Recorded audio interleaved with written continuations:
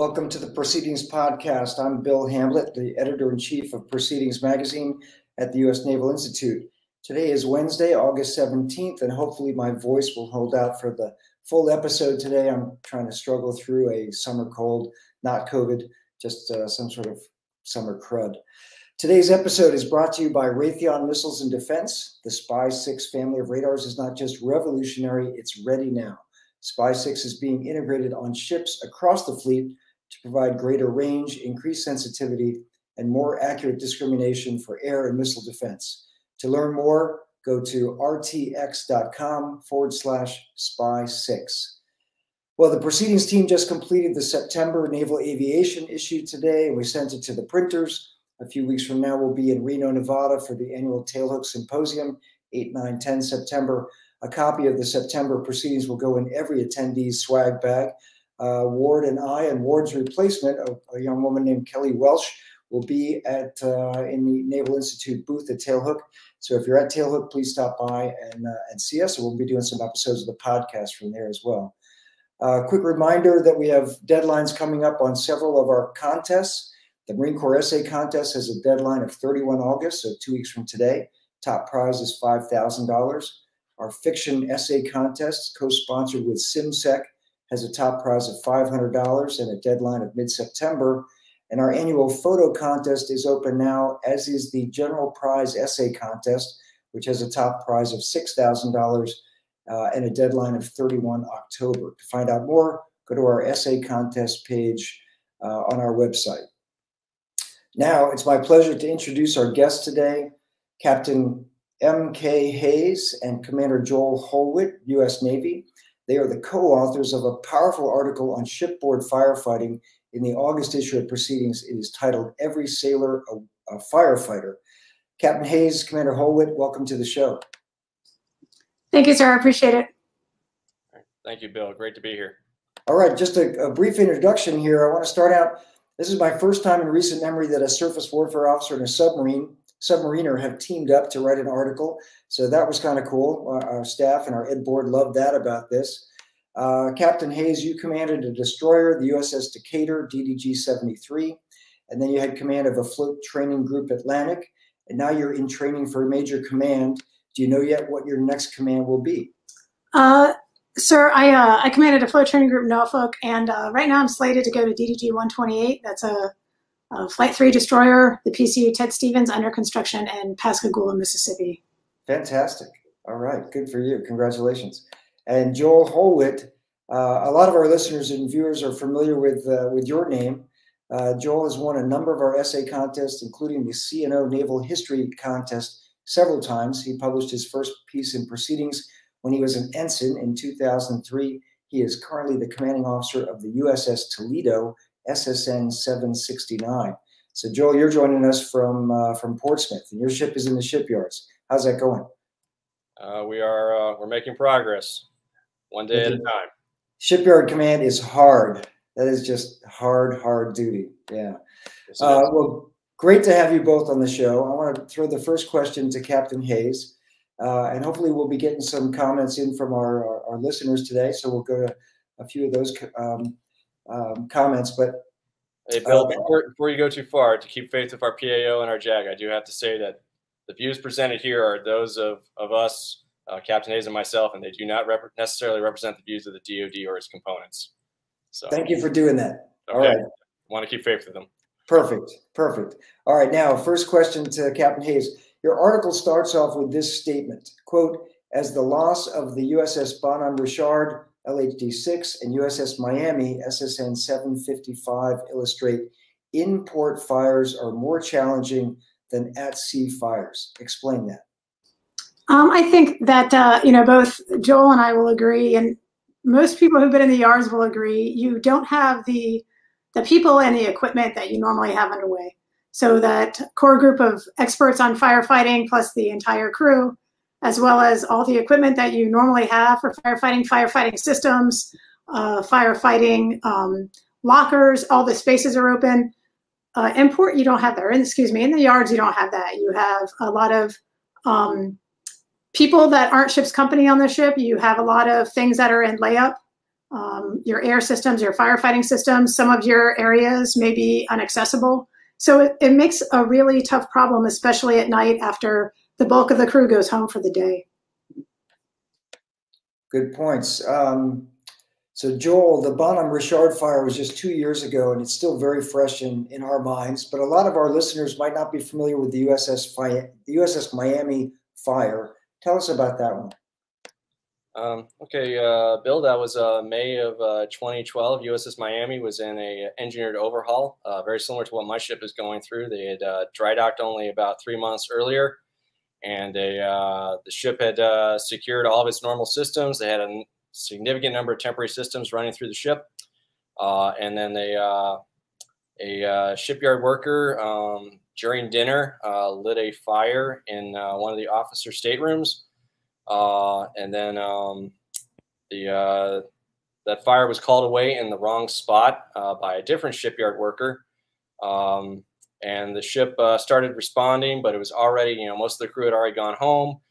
So you only had the duty section available. The person who should have been the first responder was topside and never went below. We had 2 other sailors who very bravely rushed into the compartment trying to figure out where the fire was. It was already about 10 to 15 minutes after that fire had started when they went in there. They tried doing it without breathing protection. They were on breath holds. They never really got to the seat of the fire. In fact, for a very long period, they kept thinking the fire was in the wrong place based off the wrong initial report. And ultimately, the fire consumed the forward compartment. We never were able to effectively put agent on it, and we just had to essentially wait for the fire to burn itself out after putting a significant amount of cooling water on the ship. And as a result, the ship was completely lost. It was. We had to scrap her very shortly afterwards, and it was a real shame because she was only about halfway to about 2/3 through her service life. Unbelievable. Yeah. Reminds me so much of the story of the Bon Richard and watching that ship burn in San Diego 2 years ago. So the article points out, this is, I'll go back to Captain Hayes, since 2008, your article points out the Navy has had 15 major fires, 2 were at sea and 13 were in port. So just a little bit more, if you could, I want to tease out a little bit more about why the fire hazard is so much higher in port and why it's so much harder to put out fires in port. Because I mean, I remember mostly being underway for me. I was a member of the Air Wing as an intel officer. I was usually with a squadron or the Air Wing or the Carrier Strike Group. And so I didn't spend a lot of time on ships in the yards in my career. And so, a lot of fire drills at sea, a lot of, GQ and that sort of thing. A lot of, times on carriers where you got a float training group, trainers coming out and doing training on the ship at sea. But I didn't get to see what it was like in the yard. So tell our listeners a little bit more about that. Absolutely, Bill. And please, Joel, jump in. Your ship is in the yards right now, but the yards is it's a really tough period for the ship. I mean, the ship is torn apart. It gets new equipment, new systems, repairs to things like the hull structure, the piping systems, and so the status of equipment, the status of gear is very dynamic.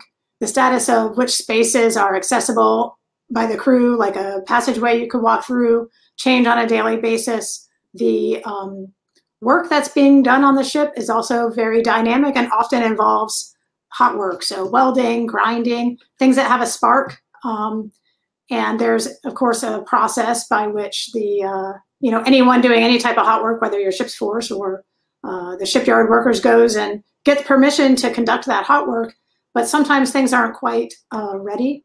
And sometimes things are, go bad. And especially in the shipyard, especially after hours or on the weekend, maybe second shift, you don't have the bulk of the crew there to notice when a fire might be growing or spreading.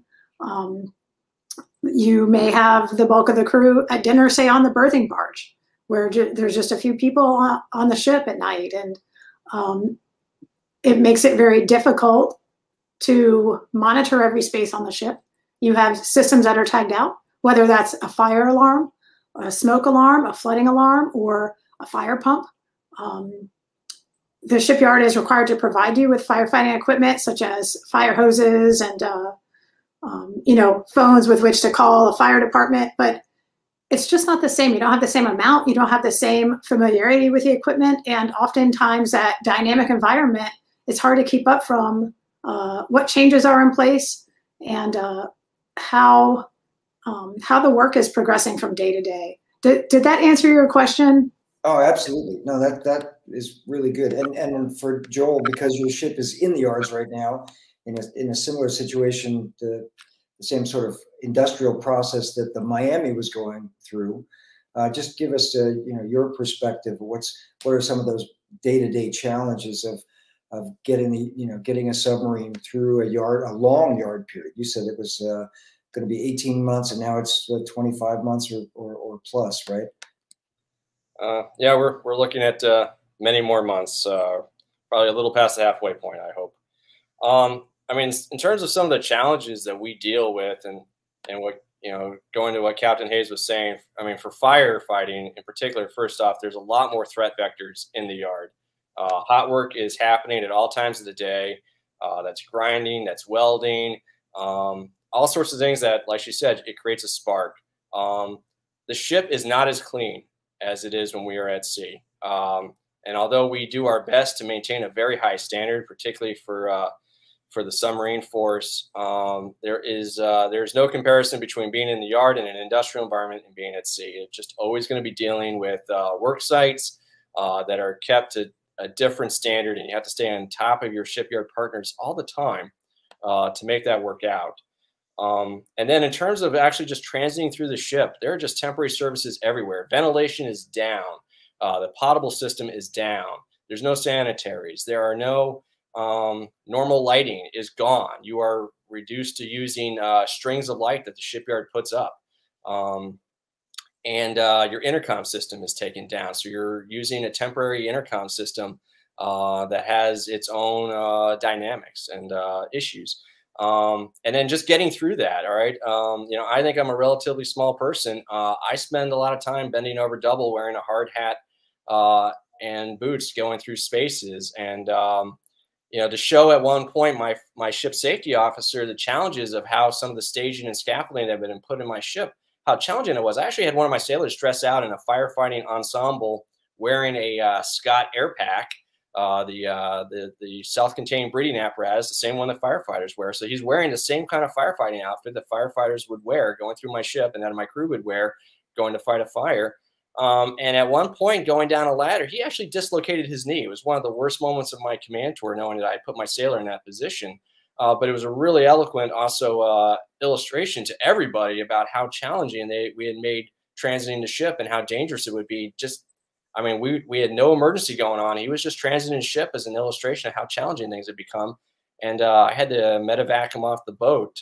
We had to put him actually on in a stretcher on a crane, that a crane lifted out of the dry dock to get him to the ambulance.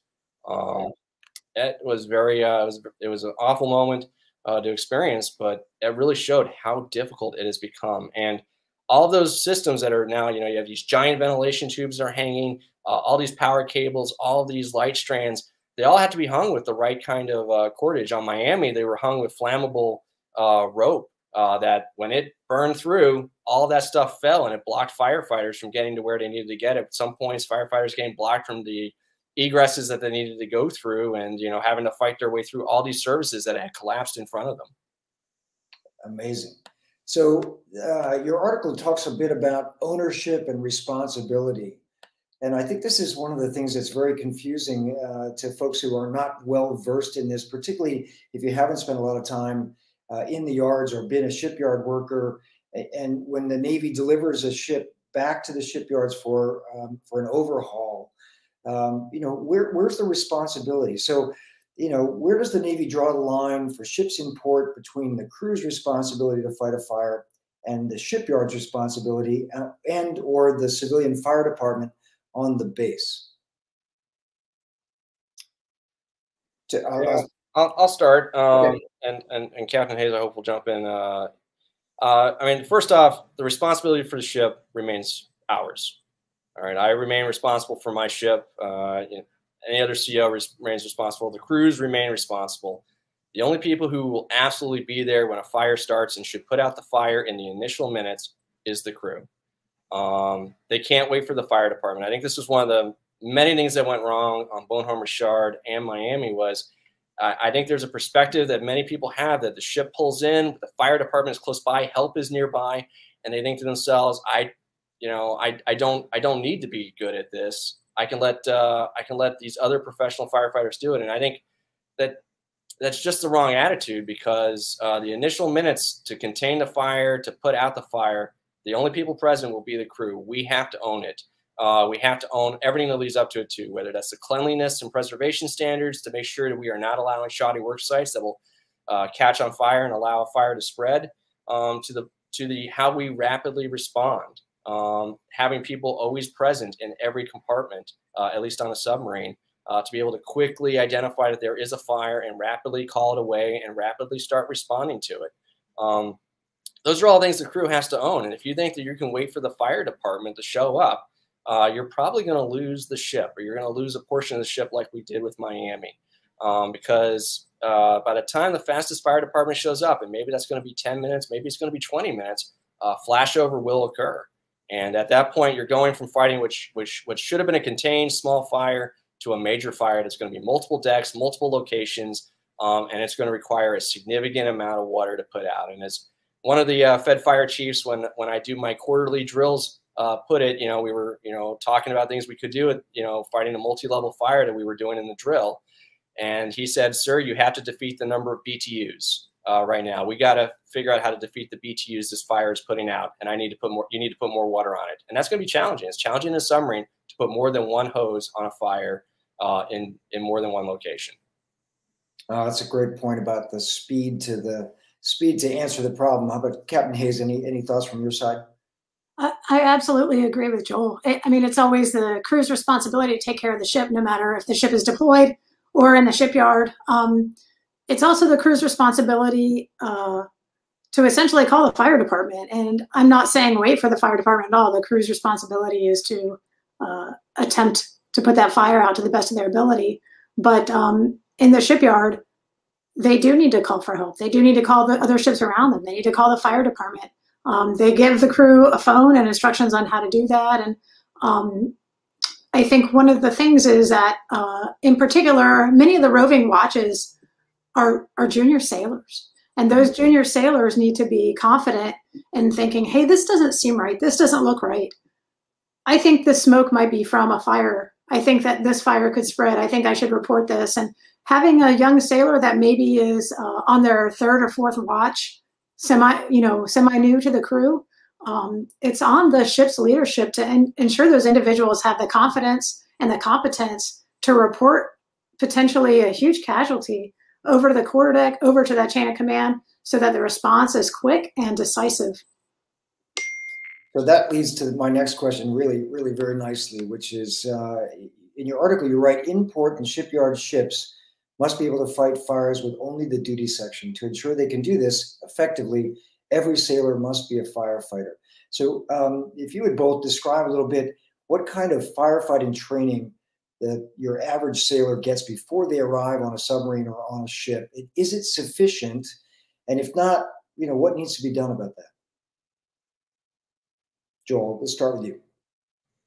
Okay, well, so most of my sailors, before they arrive, they do go through a basic firefighting trainer, whether that's in the nuclear training pipeline or in the basic submarine school for forward rates, non-nuclear rates, going through submarine school. They'll normally get some sort of basic firefighting training. During the era of COVID, I know some of my sailors told me we didn't get that. So that certainly was a handicap.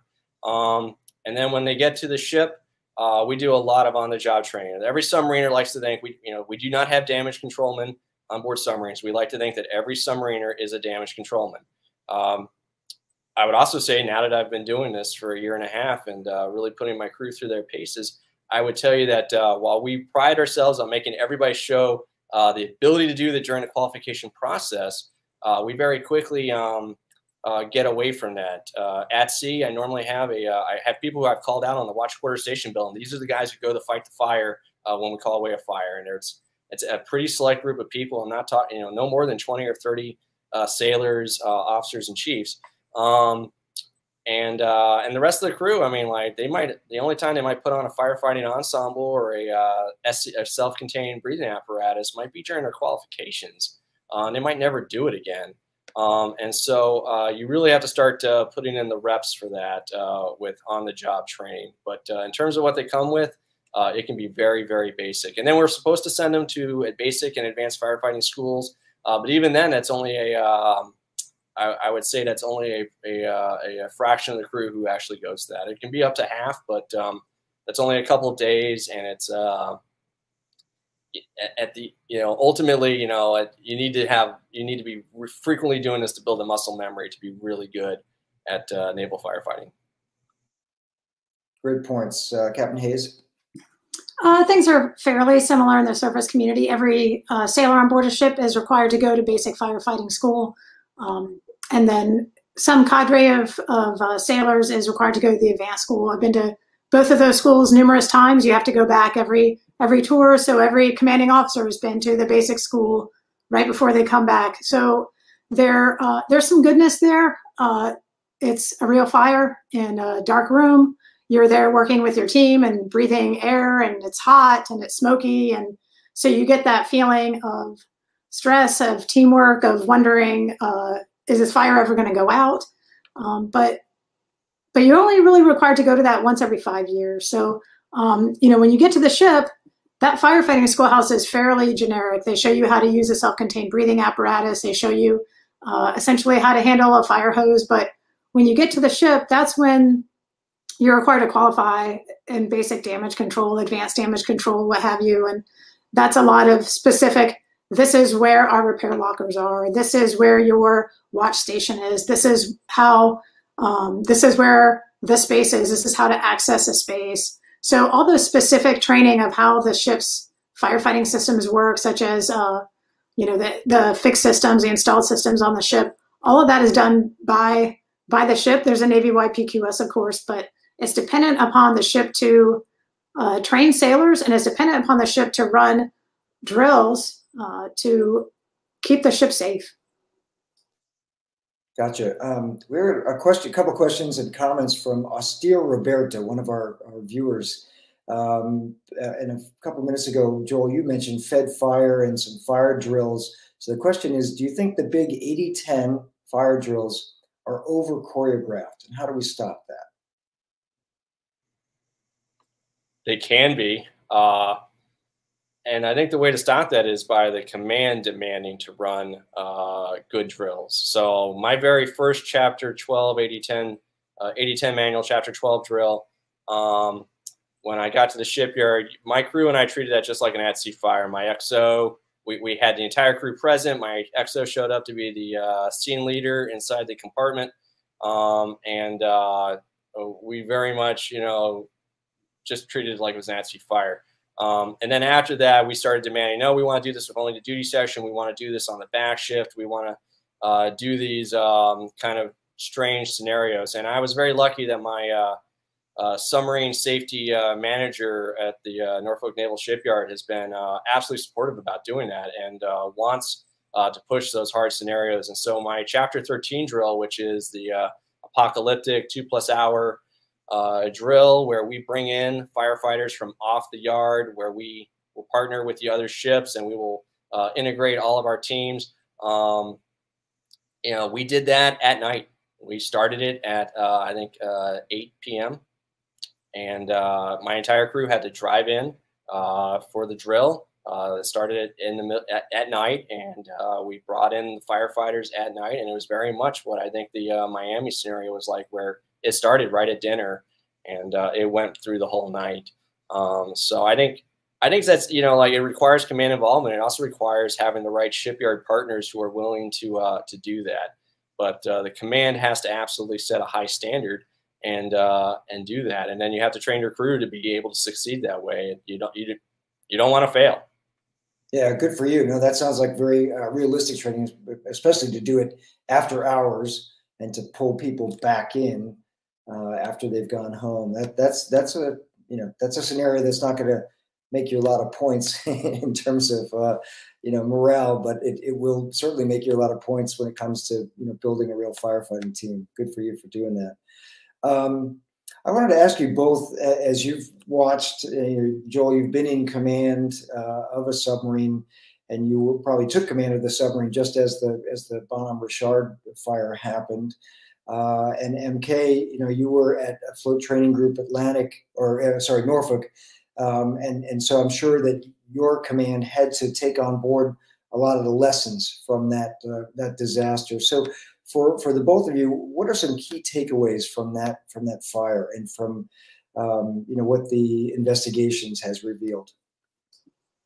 So I think we all watched the fire. I mean, it was like daily news reports. Maybe we all watched it on TV, and we read everything we could about it. And you just kind of feel for the crew. And so there was this immediate, we didn't wait. There was an immediate, what can we do? And the big thing we realized was at a float training group, we did not conduct any shipboard assessments during an industrial availability. So we would give training in the basic phase about, any number of things: fire, flooding, toxic gas, GQ, material condition of your firefighting equipment. All of that was happening. But once the ship was complete with that, that was it. We weren't coming back. And we realized that there was a gap in training. So we started to go out to the ships in the shipyard, and we realized a lot of crew members were new, had not deployed with a ship, didn't necessarily have a lot of exposure to a float training or a float training group.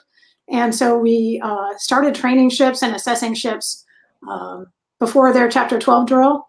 And I'd like to think that we help the ships prepare for that drill, make it less choreographed. Going back to the last question, things like, how do you actually disconnect these services to close a door? How do you recharge your SCBA, your self-contained breathing apparatus, after a drill? So all of those things we saw as, we started going out to the waterfront and asking ships questions and what they wanted, and we developed a training program. And that happened before the official report came out. And I think it was just a response to, how do we help? People were pouring into Naval Station San Diego to help, right? Well, here we are in Norfolk. How do we help? We help by training the waterfront to recognize the danger and combat against any type of fire. Good for you. No, that sounds like a major change from the focus of ATG. I remember when I was on sea duties, I'd never heard of ATG being focused on damage control in the shipyards or in port. But that's an immediate lesson and also an immediate action that you could take. Good for you for doing that. What are some equipment or material changes that the Navy needs to make to help improve shipboard firefighting, particularly in port and during yards periods? I've got some thoughts. First off, I think Captain Hayes brought up the self-contained breathing apparatus, being able to recharge that. Submarines, we take down our high pressure air system very early during availability. I have to have a pure side ability to recharge my my self-contained breathing apparatuses. Since I do frequent drills, I need to be able to do that myself and not have to wait for the fire department to take my used SCBAs, recharge them, and bring it back to me, which was what I was having to do at the beginning of my availability. And I found that very frustrating because it meant that there would be times where I had vulnerabilities where I didn't have every single one of my self-contained breathing apparatuses available and fully charged. What we also need are better thermal imagers. The Naval Firefighting Thermal Imager is it's old. I think it's the best of 80s, 90s technology. And it was really cool back then. I would tell you it is very antiquated now. When we ordered more thermal imagers, because I discovered you need to have more than the normal amount that you have for underway firefighting. So we ordered more than double, in fact, of what we normally have. I actually managed to get the new thermal imager cameras, and I'm a fan. Love them. Very intuitive to use, much better battery life, and much better just ability for a new sailor to be able to turn it on and use it and understand what he is seeing. So I'm a huge fan of these thermal imager cameras. I'm told that there are new firefighting ensembles where a thermal imager is actually built into the visor or whatever of the helmet. I would love to play with those and see what those bring to us. I think some people called them the Predator suits, and I can say my crew would be absolutely on board with trying to use that. DC Connex boxes. We have these damage control container express boxes. Normally each submarine's issued one. I don't know what the surface fleet is issued. I think I need more than one, just to have enough SCBAs, self-contained breathing apparatuses, enough firefighting ensembles, so that if it is an extended firefight, I will be able to dress out most of my crew for a 1 to 2 hour period before I really need to start figuring out where am I going to get more suits, where am I going to get things, because you know, once someone is wearing a firefighting ensemble, and maybe at least twice, that thing is going to be soaked with sweat, and it's not going to be comfortable to wear, and certainly it's going to be very, very heavy for whoever is marching into the fire to wear it. And last but not least, communications are key. Like I told you, we take down our normal intercom system. It gets replaced by a special casualty control intercom system. Which is robust, but it's also it has its challenges. It's something I think definitely could be improved upon. It has a few areas where I think it has single point vulnerabilities that do need to be addressed, and that I've been working through my chain of command to see if we can work on and address those. But additionally, we need to have more radios. My submarine did not come into the yard with any firefighting radios. We get issued those at the DC Connex box. I think that's just something we should just normally have. Other classes of submarine, Virginias, Ohios, they normally have these radios, and I think that they're very just something that should be normal instead of something that you only use for firefighting. These things can also use up batteries if you don't treat them the right way. But I'm a huge fan of the radios. We started using them all the time, and I think they're very helpful. But it's just not something that we do all the time, and we just don't have enough of these radios, in my opinion, to really have reliability and robustness. So those are some things that I think we could do, and really make the firefighting battle easier to win. Thanks, Captain Hayes. Your perspective on that? No, I agree with Joel, especially on the SCBA front.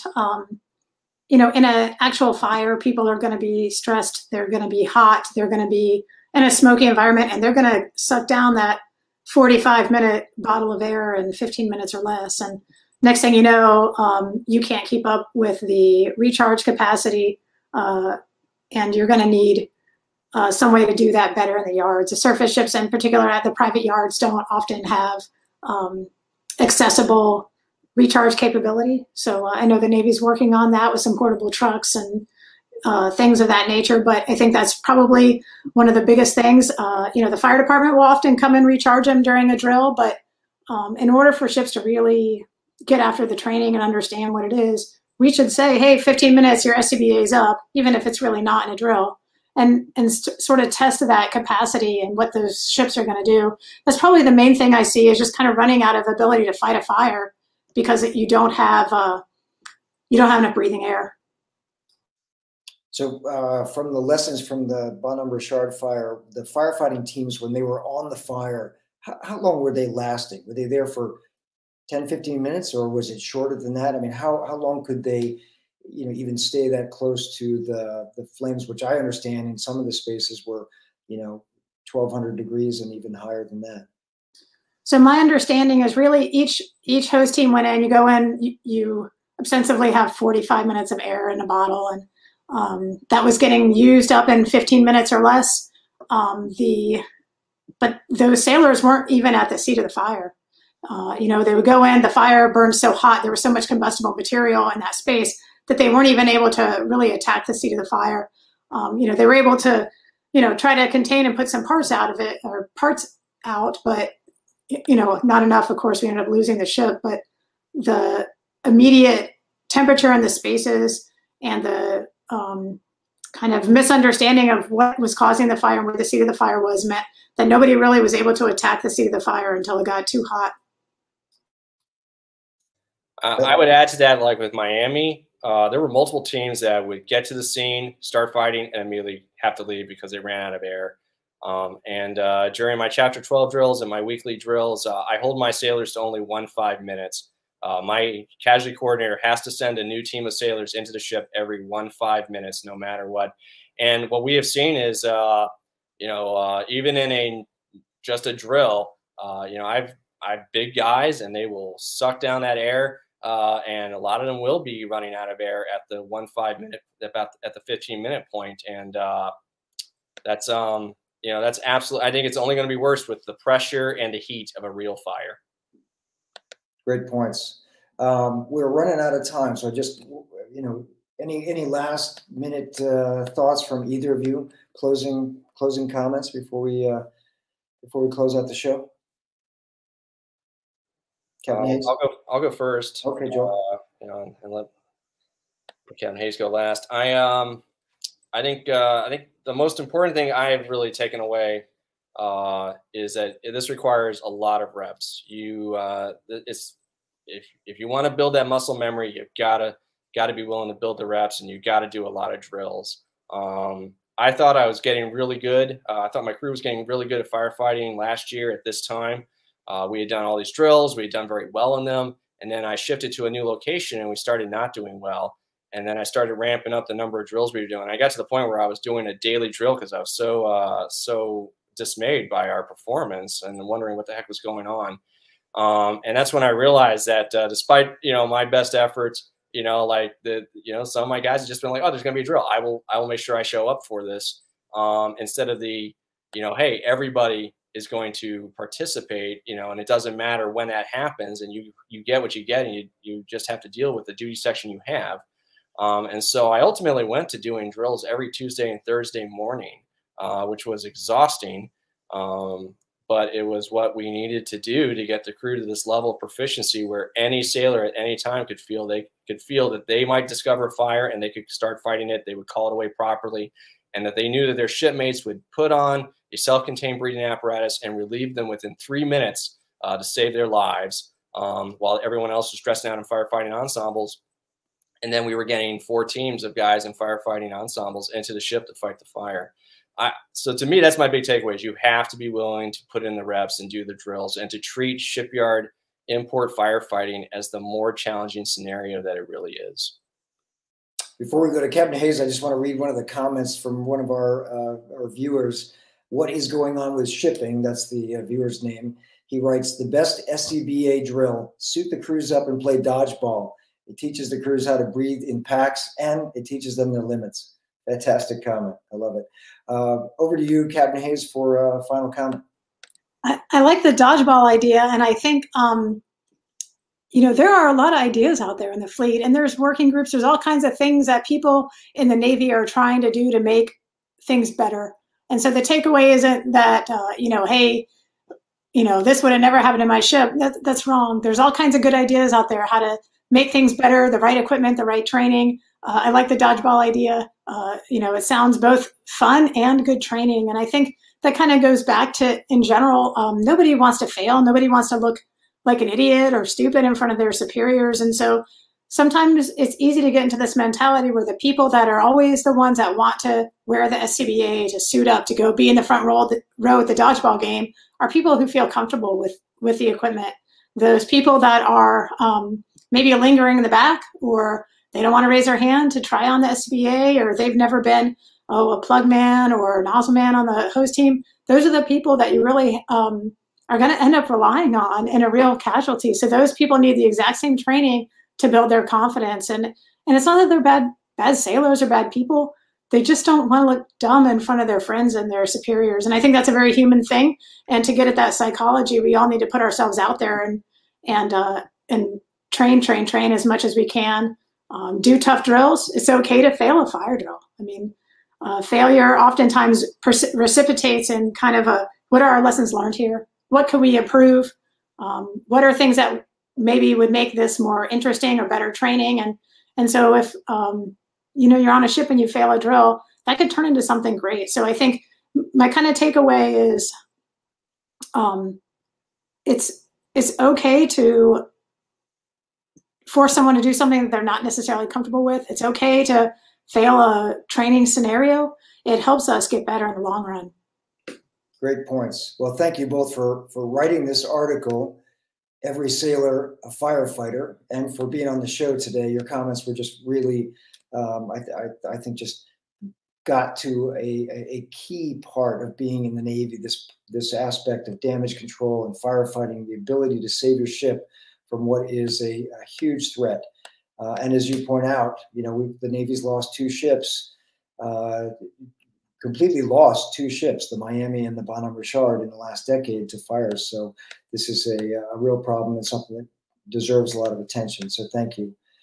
Well, that wraps up another episode of the Proceedings podcast. Our producers, Heather Legg, and Raytheon is our sponsor this month. Raytheon Missiles and Defense is setting the pace of performance with the SPY-6 family of radars. Actively being integrated across the fleet, SPY-6 provides the clearest possible picture of the battle space with modular multi-mission capabilities that make it the most advanced radar on Earth. Learn more at rtx.com/SPY-6. Our next episode, Jim Fennell, retired Navy captain and former director of intelligence of the U.S. Pacific Fleet, will talk to us about the PLA Navy, the Chinese PLA Navy. Until then, remember, victory begins at the Naval Institute. We'll catch you again soon.